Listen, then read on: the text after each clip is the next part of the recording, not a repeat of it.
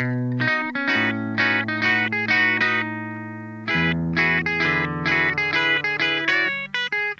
Mr. Tobias. I think my arm is broken.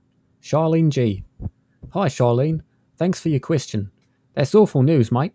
I'm sending you a massive amount of positive healing energy. But even so, make sure you meditate. Also, make sure you get enough water and sleep. Hi, Mr. Tobias. I am looking to buy a fish tank. What brand of pump do you recommend? Alberta H. Hi, Alberta. Thanks for your question, and congratulations.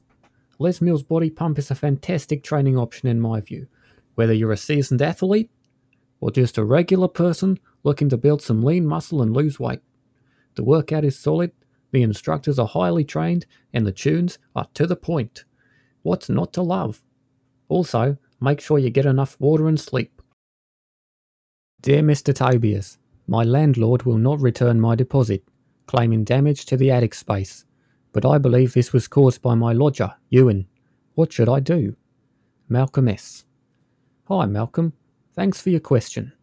I forwarded your question to my legal team, who forwarded it to the Hoosier City PD. They are aware of Ewan. This sick serial attic vandal has been a thorn in the HCPD side for many years now, messing up attics wherever he goes. Whatever you do, do not confront Ewan.